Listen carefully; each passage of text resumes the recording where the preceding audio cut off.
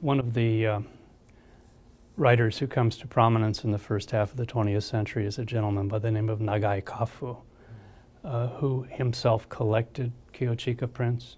He's famously known in his photographs of him as being exactly like this gentleman, a man in a hat with a cane, strolling through Tokyo looking for the old spots, trying to get a feeling for things.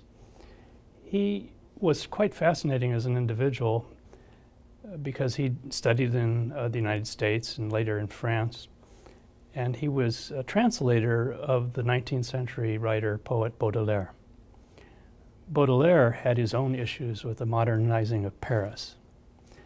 And he was, like Kafu, uncertain about where all this was going and always looking to the past. So it was almost a role model for Nagai Kafu. And these gentlemen position themselves almost as the Parisian stroller, the flaneur, the person who walks through the streets, the modern person, not just sightseeing, but taking it all in. So there are many, many levels of meaning going on here, not just visual influence, but literary influence. Yeah, well, Kafu is very accessible to people who wish to get at him even in English translation. Right. And his sense of the disappearing Japan, the old Japan, the true Japan, right, was immensely powerful.